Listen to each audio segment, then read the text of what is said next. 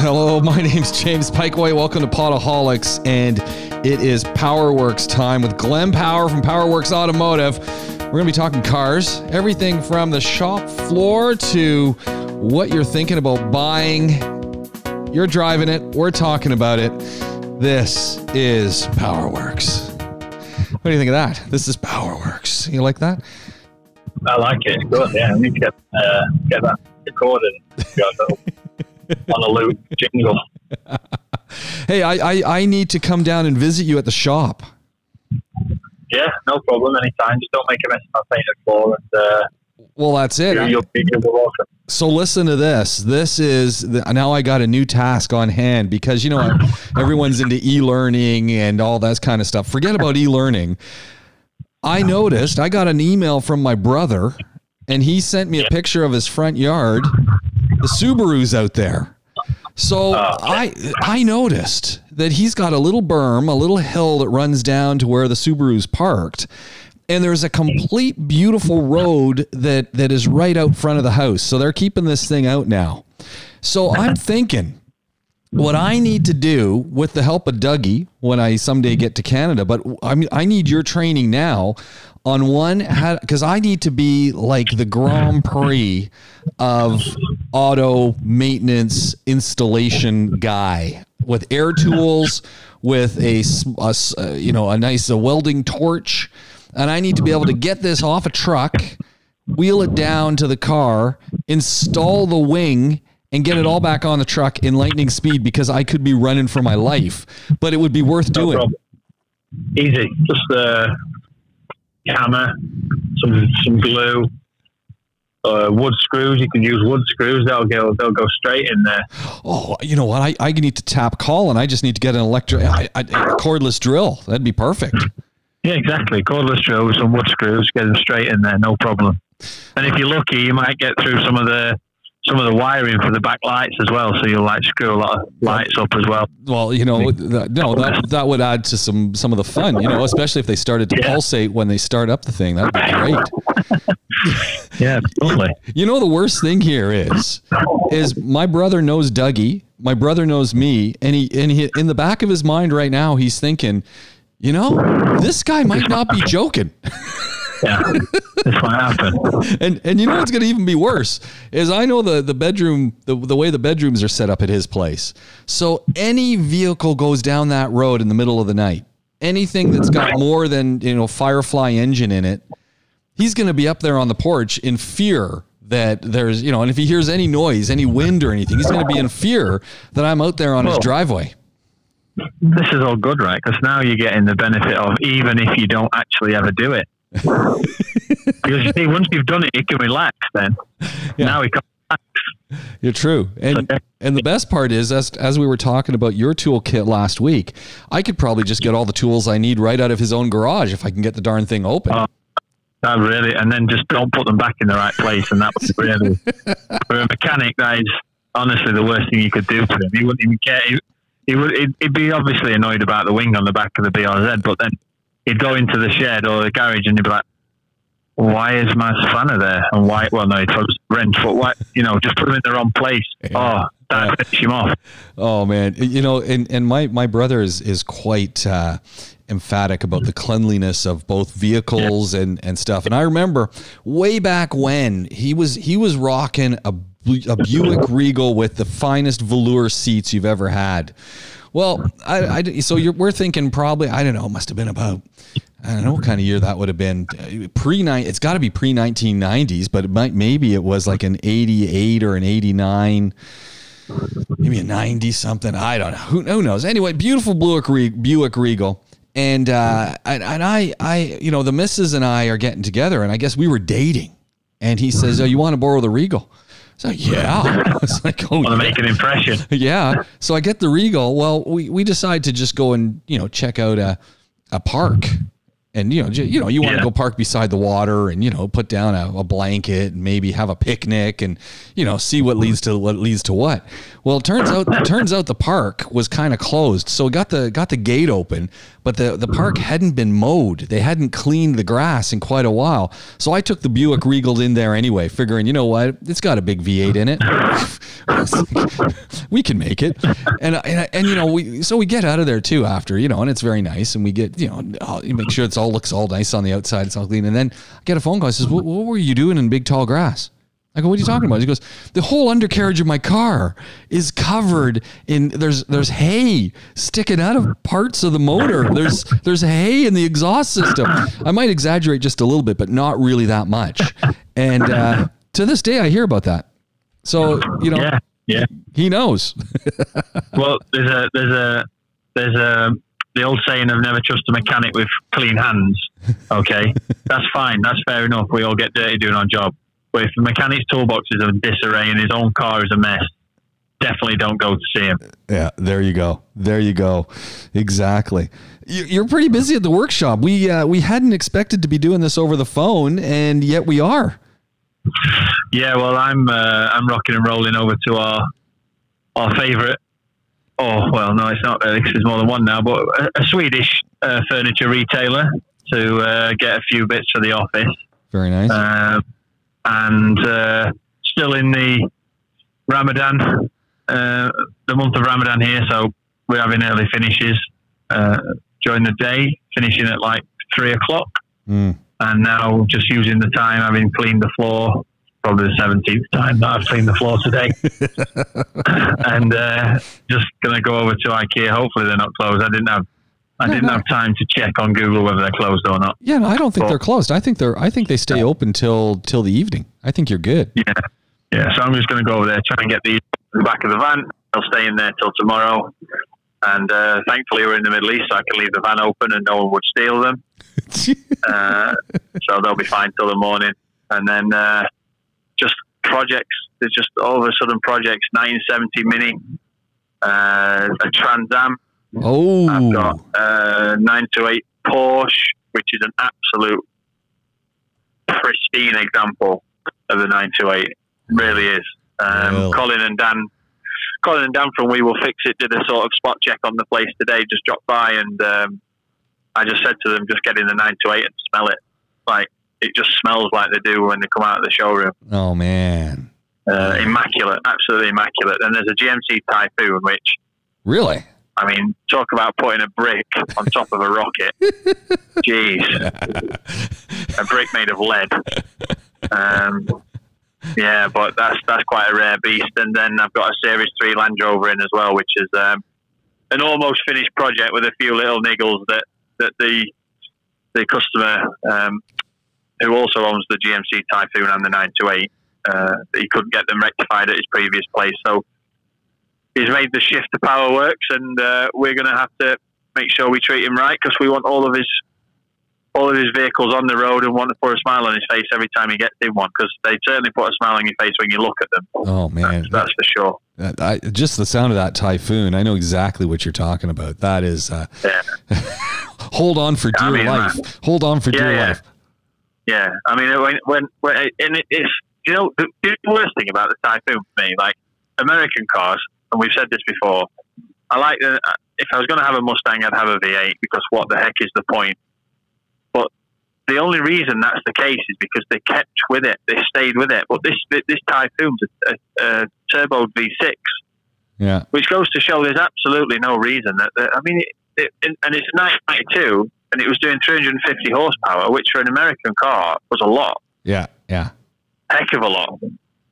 And why did they not just realise, 30 years ago that smaller engine, forced air, charged air, and let's go that way. But nah, let's stick to the V8. And it's crazy because you see the Trans Am next to it with the big V8 in it. Think, but it's not going to keep up with the Typhoon, is it? Yeah. So I've always.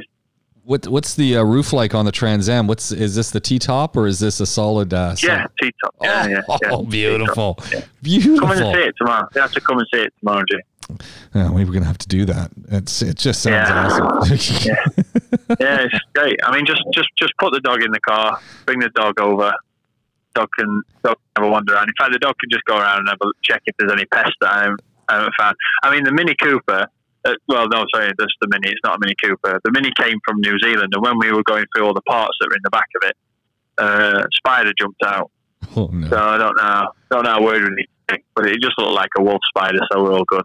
Oh, nice. But you had a couple BMWs, and you were covering a couple BMWs, the 5 Series and an X5. Yeah, well, BMWs are BMWs, aren't they? They you got to love them and you got to hate them at the same time. Yeah, there's a lot aesthetically that you look at them and think, I totally understand why people like them. Yeah. There's a lot of tech on them. They do look the part often, more often than not. Although I don't know what the heck has gone on with the X4 and the X6. Less said, the better on that. But they just have that. They just have that expensive kind of feel, and that goes all the way through owning them as well. The maintenance is quite heavy for the region, and this is just me using anecdotal data, if you can even give it the term data. But from what I can see from experience on the ground here for the last 8 years, Jaguar Land Rover had a problem with the Range Rover. There was no doubt in it, absolutely no doubt in it. Especially even the one, the L322 one and the BMW engine in it. They just really weren't as reliable as I was used to them being. And again, that was anecdotally, but in the UK, they were known to be very, very reliable. Comparatively at least to here, but they just weren't that reliable. And then the later model, the current generation, all the R is done in the empty quarter in Saudi Arabia. Yeah. And from what I can see, it's worlds apart.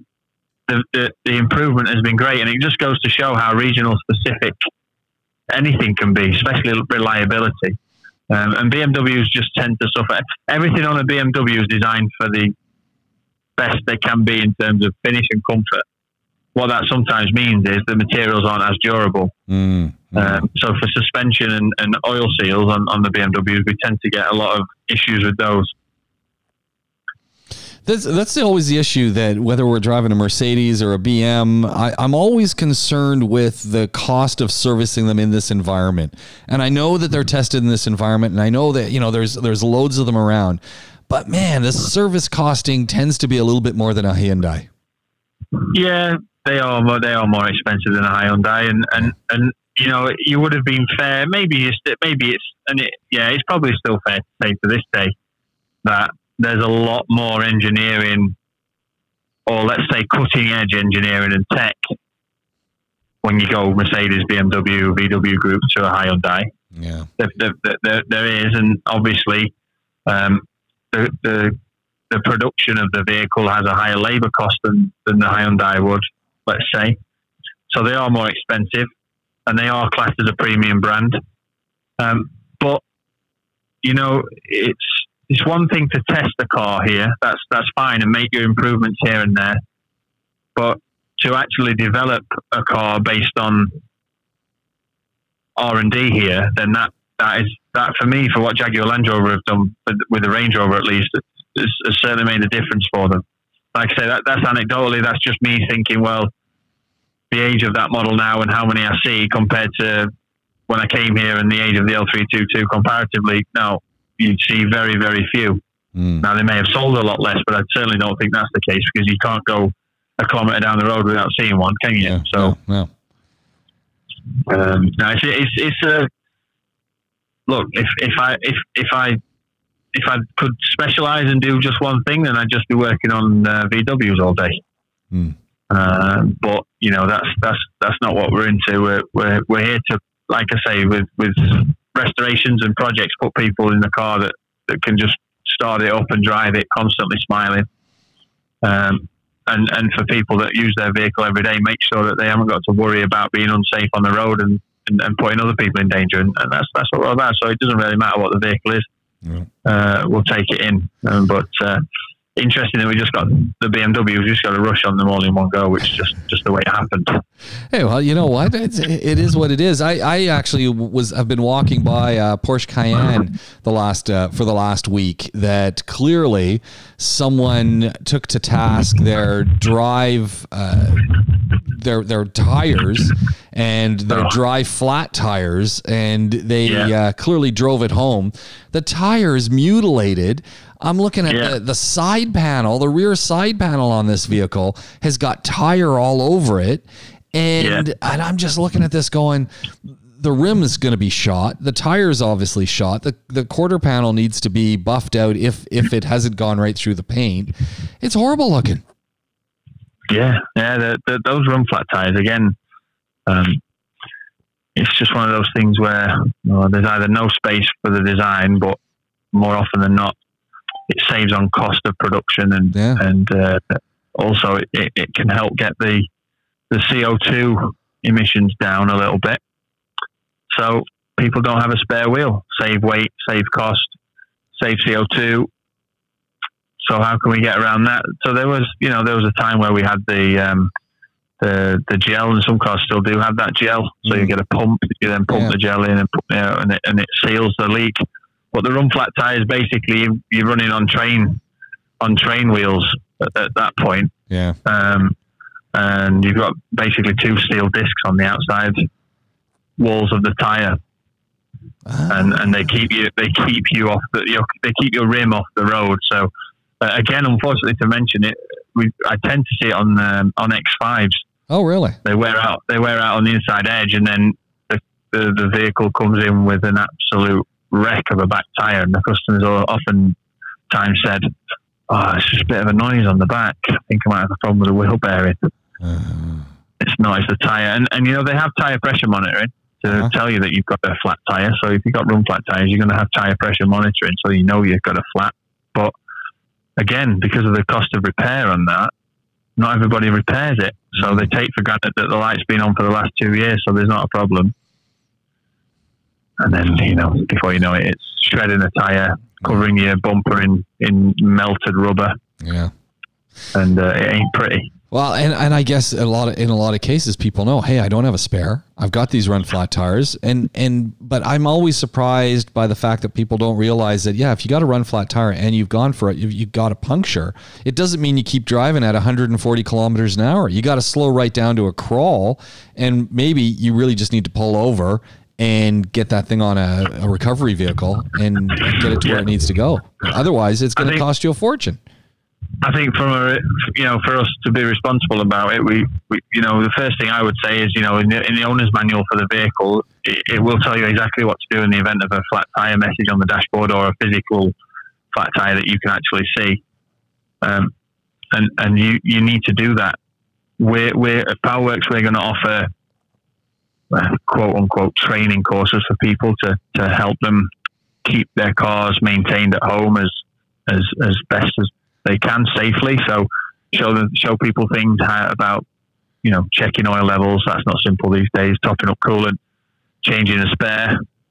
If you haven't got a spare, what to do. And it's very important that people know and have a plan, because sometimes when you get into that situation, if you don't know what you're going to do, the panic becomes all the more sort of severe, if you like, and it makes it a difficult time. So in a 6-lane highway, if you're in the outer lane and you start to get a wander or a pull on the wheel because you've got a flat, that's panic enough. And by the time you get to the other side of the road and you've white-knuckled it all the way there, you can barely get your phone out to call for a recovery, let alone think about changing a spare or seeing what the actual issue is. So, people need to just be prepared. It's all about being prepared. Yeah, and that seems to be one of the big issues these days, for sure. Oh, I got to tell you, you won't believe what and not only do I need to come by and see the vehicles in your place, I need to make an appointment to bring in the old Wrangler, although I don't want to bring it in while the other Wrangler's there with that engine being changed, because I think that'd be bad luck. But that's gone. That was a little job. That's gone. Oh, excellent. Then I don't have to worry about the bad luck. I get into my old Wrangler. I'm a little bit obsessed with cleaning the windshield.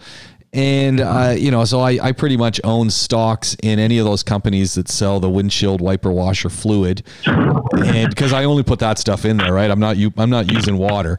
And I get in the other morning, going to do my fourth clean of the day probably. And no motor. It doesn't work. It stopped working. Windshield wipers go beautifully. But, the motor is not pumping. And I just went, oh, you can't be serious.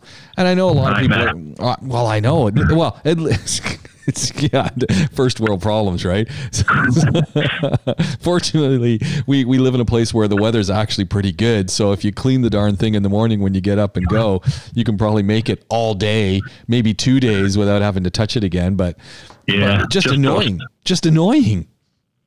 Yeah, well, look, things have to break. Otherwise, people like me wouldn't be able to earn a wage. Yeah. I mean, we'll get that sort of for you. No problem. And look, that's not going to be like replacing an engine sort of job. That's nice. I you know what? I'm sure that this happened on my other Jeep years ago. And I remember the whole thing, so I can already tell you just got it all comes as one set unit. It doesn't come as a separate unit. It's the entire washing, windshield wiper washer container. Yeah. It all comes as one. And I remember having the discussion with the guy when he had to sell me that thing. And this would have been at AAA. You might have even been the guy who worked on the old yellow Jeep at that point. Probably wasn't me at that time, but this would be 2009. 2009. Nah, 2012 I was there till 2016. Okay. So yeah, 2009, 2008. Yeah. So it was probably just before your time because it was, it was just, actually 2009, it would have had a 3-year warranty or something like that. And I would have been there for the entire warranty. So that's 12. So it might've been that 2013 actually that it, yeah. Maybe then, in Rashidiyah, you might have been with my friend Gordon. I was absolutely. That's where I was. I was in Rashidiyah because it's close to where I live. So, But and I remember at that point having the discussion with the guys, and we went through the whole thing, and they said, "Yeah, we just got to get a new one." And I was like, "Really?" And he says, "Yeah, I know it makes no sense because it's just this little motor in it, and the bucket thing, the container is perfectly good, but you need a whole new thing." And it's like, all right. Nightmare. but the positive side was it just it unclips and you clip it back in. It's 2 little connectors and it's done. So the Jeep makes it pretty easy. Yeah, most things are easy on the Jeep, which is kind of neat. What else is coming into the shop? You're brand new open.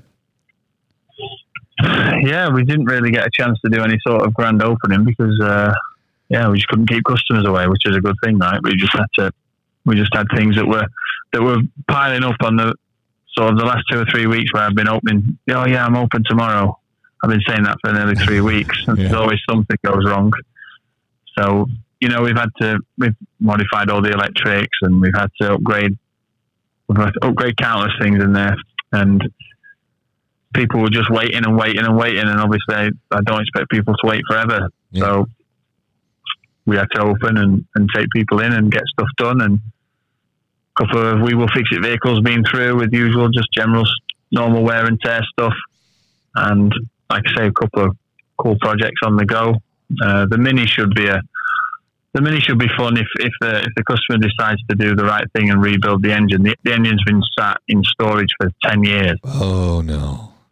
And the problem is that unless somebody was able to say to me that, I rebuilt that engine and then stored it, it genuinely is not, for the cost and the time of building one of those little 1 litre engines, it's not worth putting it in the car to try and start it, to eventually get it to run when you've got the carburetor set up properly, to find out that it's no good.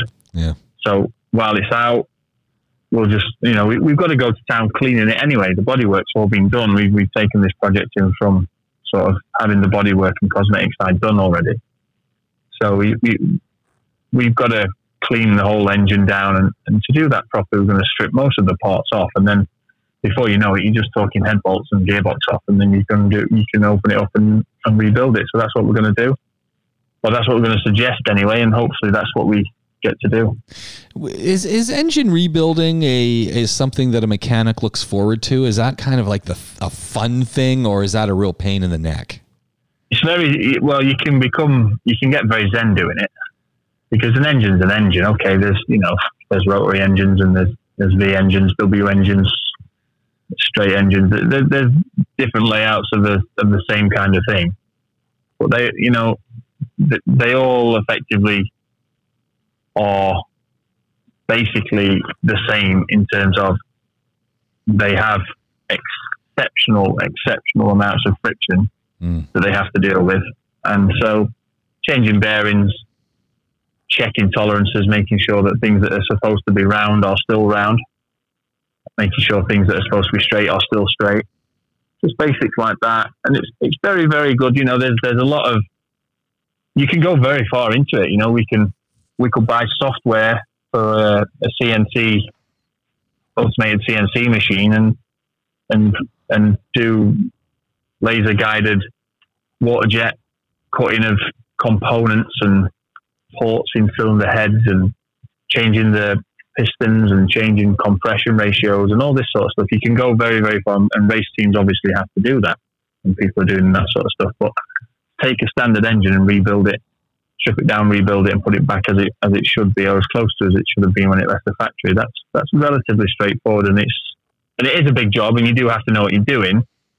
But it's much less difficult than, let's say, changing an evaporator on an AC system and taking the dashboard out. So, yeah, it's a good job when you've got the time to concentrate and do it. And to be fair, it's the kind of job that you pull the doors shut at the end of the day and spend a few hours every night for a week or so doing. You don't really want to. I certainly couldn't do it. I mean, we're doing this on the phone, and my phone's rang 6 times while I'm talking to you in the last 30 minutes or so. Yeah, I couldn't be doing that building an engine because I can't. You need to concentrate. I need to make sure I've tightened something up properly, or I've measured the tolerances properly. So it's a cool job, and it's quite a relaxing job, but you have to be able to concentrate while you're doing it. That's always the challenge, isn't it? Especially when you're on the go and you got your new shop. Hey, the We Will Fix It guys and the essential maintenance guys, their fleet alone, that could keep you busy every day. So it's fun. Yeah. There's going to be if there's not one a day, then I know I've annoyed Colin and Dan, and they've sent them somewhere else. And that's always the challenge, isn't it? The interruptions, the endless interruption. It's easy when you get interrupted to forget that you've done something or haven't done something, and for something to slip through the cracks. You don't want that to happen. Yeah, it's a genuine issue. People rely on their vehicles, and so one of the problems we have from the point of a service advisor is the service advisor is obviously going to be greeting, receiving customers, explaining sort of processes, what we're understanding what we're expected to do, what the customer requires of us, explaining options, making job cards, collecting data, preparing estimates, invoices, etc. Then the service advisor's also got me chasing after them, saying, what are we doing on this car? Can this customer collect it today? When does this customer want to? And all these sort of things where they've already probably written it down, but I'm making sure I double check so I know. Mm-hmm. And in the time that I might give somebody a task to do, there's 2 or 3 other tasks that come in, and it's very easy to forget. We're in quite a fast-paced environment. Not always necessarily because there's just hundreds of cars coming in every day, but because the cars that do come in, they need to be turned around as quick as we can, and we've got suppliers that we have to deal with and everything else. So having to do that now all on my own whilst I get the business to a point where I can employ somebody to do it all. Yeah. It's going to be impossible for me to sit and build an engine and be confident in turning the key. So yeah, it's doors closed, end of the day, a few hours every night. And of course, you got a family in there somewhere too.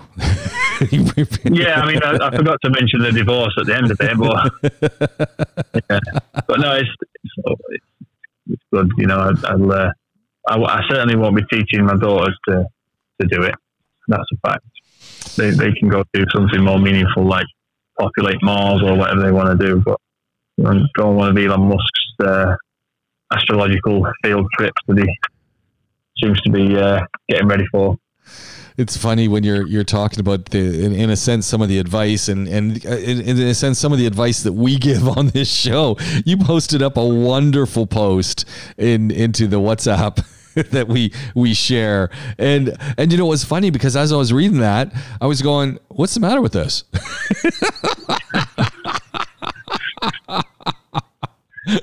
Yeah. Basically why we shouldn't be given this kind of advice. Yeah, pretty much. Took me a couple reads to realize, okay, I get where this is going. I think we've been doing this too long. That was the problem. So. Yeah. No, look, I mean, we I don't know 1% of what there is to know about the trade I'm in. Yeah. You know, and I'm fortunate enough to be in a position to have been put in a position by a financial backer to have my own business and do things how I want to do. And how we were talking about last week, I just want to make it that if I can find that in just our little corner of the world, I've made a little bit of a difference to a trade, then I'm happy with that. You know, if my customers are happy, then they're telling their friends, then I'm happy with that. That's all I want from it. I'm not, you know, I don't expect to change the world, but that's not to say I don't come up with something that would potentially do that, but that's not what I'm in it for. I'm just in it to do the right thing and to do my job as best as I can. And the best thing about being a mechanic is it isn't rocket science. It's not. It's just about to do it to the best of your ability. All that requires is a little bit of honesty and tell people exactly what they need to do and what they should be expecting and how you can best serve them and meet their expectations and then that's it. You know, I'm not gonna paint somebody's car. I'm not gonna weld their chassis after a bad accident. I'm not gonna, you know, do anything or say that I'm going to do anything that I can't do. Because anything that goes out has ultimately now quite literally got my name on it. Yeah. So it's big change in having that. I mean, you must look at things a little bit differently. Not that you didn't look at them, you know, with a measure of pride and responsibility when you worked at any of the other places that you were both working at and running, but it's got your name on it now. Like you said, it's the game is different. Yeah, that's the thing. I mean, people sort of understood, certainly when I was working at my most recent place before I started PowerWorks, I had 10 workshops that I was having to look after. Yeah. And, you know, so even just by a simple calculation, I can only spend 10% of every day in each one. And that doesn't account for driving in between them. So a sensible person can see automatically that, hang on a minute, it's going to be a case of 2 workshops a day. Yeah. Which means, you know, I'm oftentimes dealing with vehicles for friends or contacts or people that get in touch with me because they might have heard the podcast or they might have been recommended to me by a friend of a friend or whatever it may be. And I'm dealing with their vehicle, having sometimes not got the opportunity to put my hands on it. Yeah. And that was very difficult for me to manage because I did always have that. When I was at AAA, it was one place that I looked after. We had 2, but I only looked after 1. So every vehicle that went out, I had a massive, massive part in making sure that the work was done. It was done properly. It was charged fairly, and it was quality checked. That wasn't the case at my most recent place. So I can't, you know, now I'm back to having the, let's say, luxury of being able to spend time on vehicles properly and know that I've done everything I can personally to do that. Now, you know, the first few weeks I've been running around buying parts. I spent 45 minutes on the road just to pick some wiper blades up yesterday. But that's just the way it is. Things aren't in place and processes require people sometimes, and that one certainly does when it comes to parts purchasing. But we'll get there. And all that matters is that work goes out to a level of quality that I'm happy with. Because if I'm happy with it, then I expect most customers will be overly happy. How many technicians you got working for you now, Glenn? Well, right now there's me and 2 guys. So I've got Alan and Zishan. I've also got a friend of mine who actually worked at AAA with me called Ben. He's from the UK, and he's in there with me just working on some of the some of the stuff that you tend to get bogged down and stuck with, like classics, like restorations and things like that, they can very, very soon turn into epic dramas and sagas of a job. And you really need to know that you've got someone that you can dedicate to that, so that if I'm pulled away from there, Ben can slot in and get the work going. And we've worked, as I say, we've worked at AAA before together. Ben is from the older school side of things, so Ben is very happy playing around with points and condensers and a carburetor. Oh, nice. Whereas so he's into all that, which, I'm fine, I can do it, but no, he's like let's not say the phrase, but he's like a pig in the brown stuff when it comes to this Trans Am and this Mini, and he loves it. He really does love it, and that's what he's got passion for. And hey, all the power to him. He's doing the work, and customers are happy to get it done, and we work on it quite well together. So technically, there's 4 of us. My time's split between all the other jobs that we're doing, but that's not going to be forever. A couple of guys will start on there tomorrow, one for service advisor and one for parts, which will help. And then it's just waiting for the flights to start again, so we can get DJ, my friend, over from the UK, and then we'll have a full complement of guys. And my wife will oversee the business, because she's got a much better business head on than I have, and that's it. We'll be good to go. Wonderful. I mean, it's that dream come true. I think as long as we've been doing our shows, from podcasting and before that broadcasting, you've always talked about a business. You've always talked about how you wanted to do this. So it's kind of nice to see it happening. Yes, I came here very naive at 25 years of age. No, so it shouldn't be that difficult, should it? Yeah, I was 25, and I'd had it easy working for VW UK. I'd had it really easy. I'd had a great time there. Everything was perfect. The processes were foolproof and double safe, and everything was great. And I knew what I was going to be doing every day in terms of what kind of vehicles I was going to see, and it was fantastic. I never needed anything, and information was clear. Direct connection to the factory, brilliant.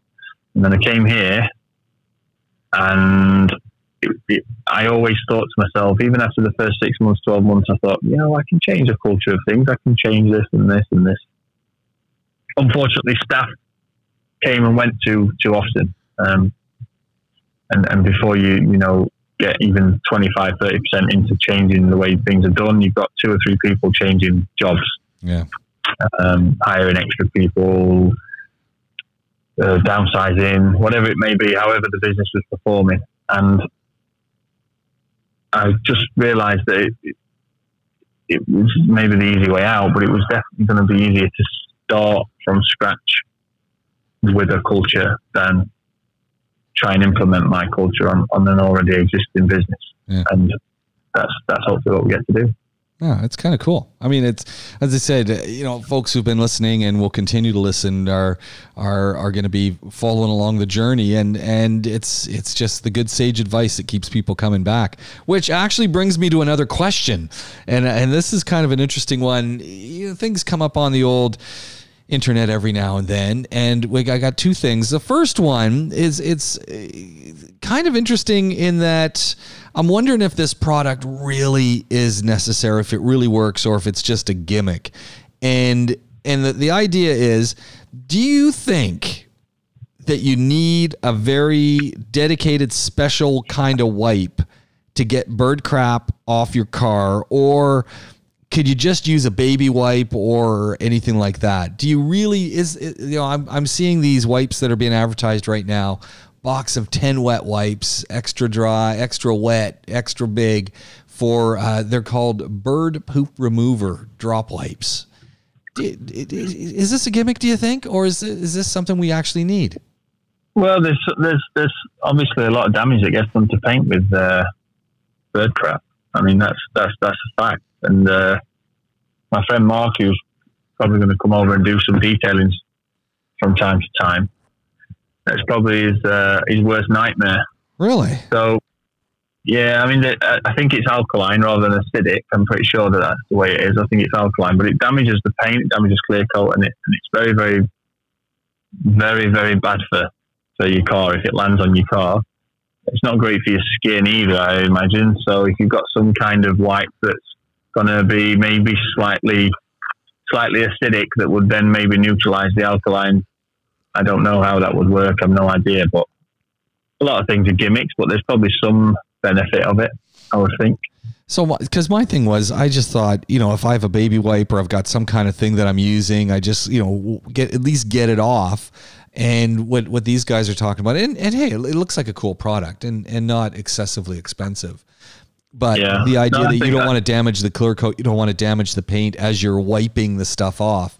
And so these things help to neutralize. Yeah, I'm guessing that's what it is. And plus with it being sort of super wet, it's going to be less abrasive as you wipe it across the surface of the paint, because it's going to soften the clear coat potentially. So it sounds like that might be a good idea, yeah. All right, there we go. Nice.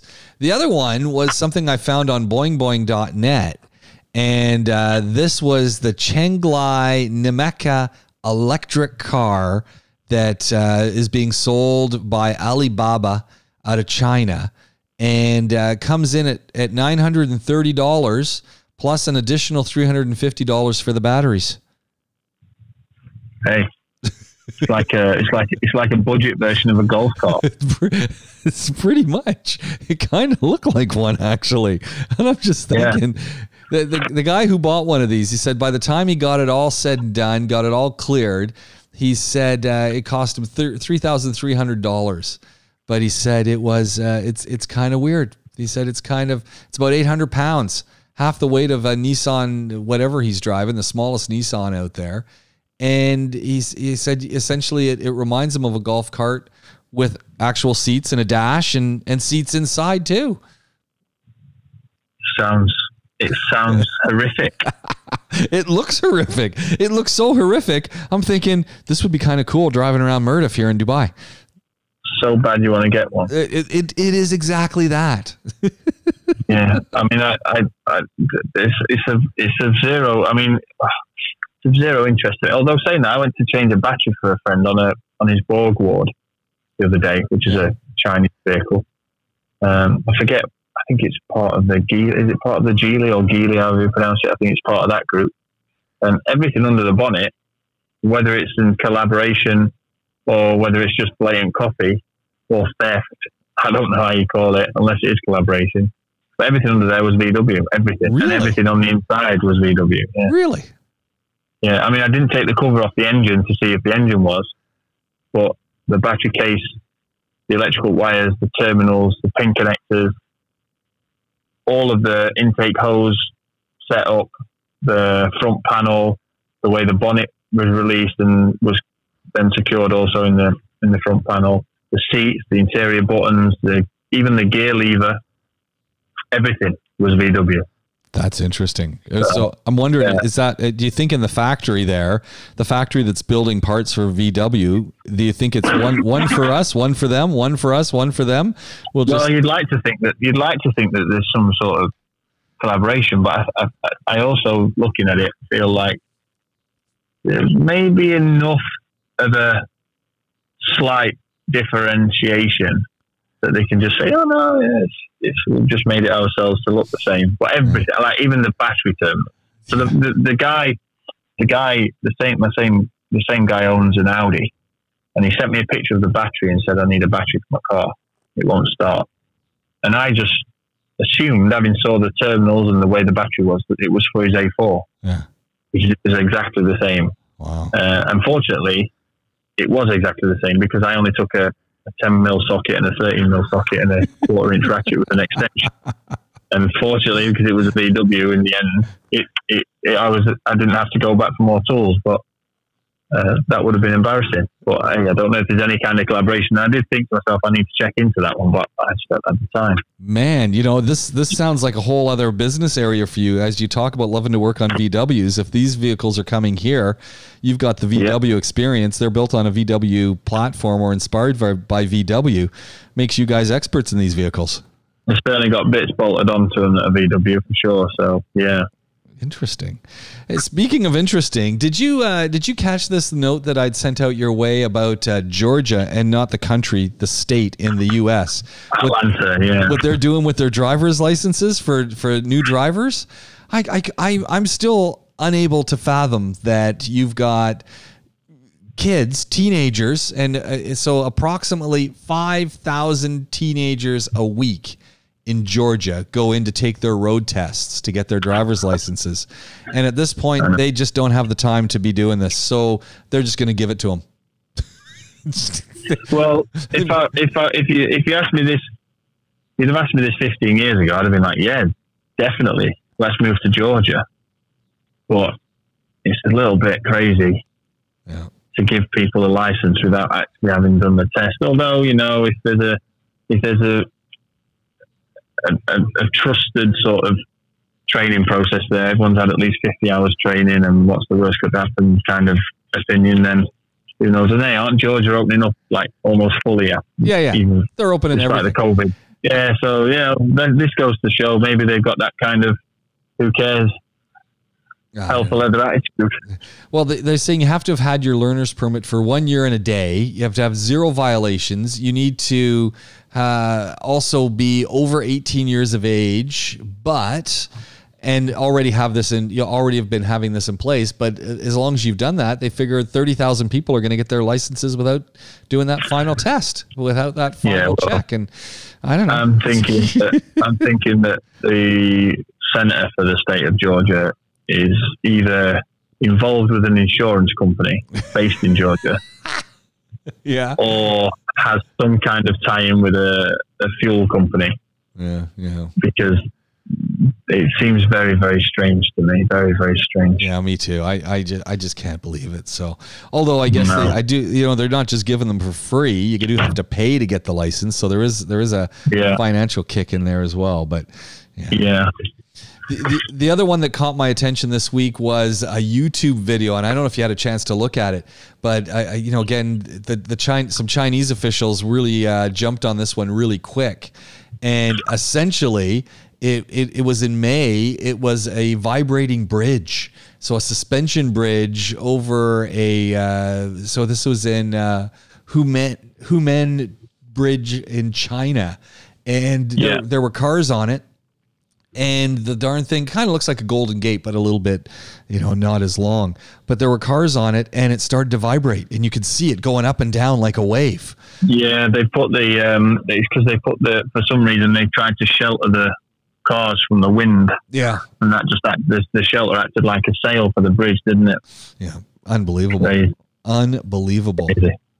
And I don't know about everyone, but what engineer signed that off? It's all good. Well, it was the, as we constantly talk about on this show, it was the intern who got signed off on that one, the unpaid intern who clearly thought, oh no, this will be good. We're going to give this a try. Yeah. And it all comes back down to just like we were talking about with everything, the engineering, you want to make sure that there's someone in there who's got their head screwed on straight and no one's cutting corners, because as soon as you start cutting corners, you just never know where it's going to go. No, and that's one of those things where that's over engineering as well, which isn't great, because they've obviously thought, well, we need to stop the wind for the cars. The cars are probably feeling the wind or whatever it is. Well, the cars have suspension; they can sort of absorb that. But a concrete wall can't absorb any wind.